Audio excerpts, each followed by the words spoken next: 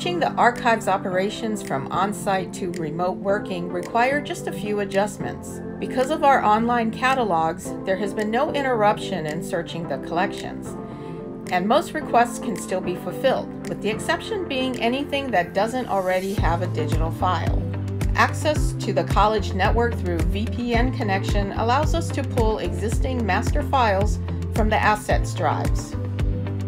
Archive staff is connected via Microsoft Teams, where we can chat, share files, and just keep in touch with each other every day.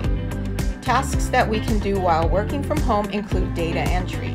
Lots of backlog data entry can finally get done.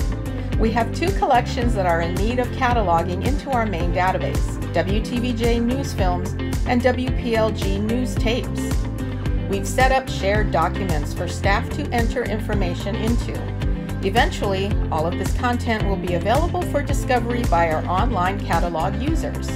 Our public programming has gone totally virtual via our social media platforms and YouTube. Program coordinator Kevin Wynn continues to showcase a variety of interesting and entertaining footage from the Wolfson Archives collections.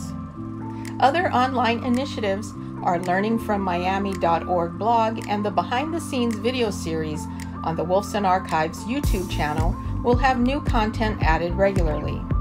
So even though we're all working from home, it's business as unusual for us at the Miami-Dade College Archives.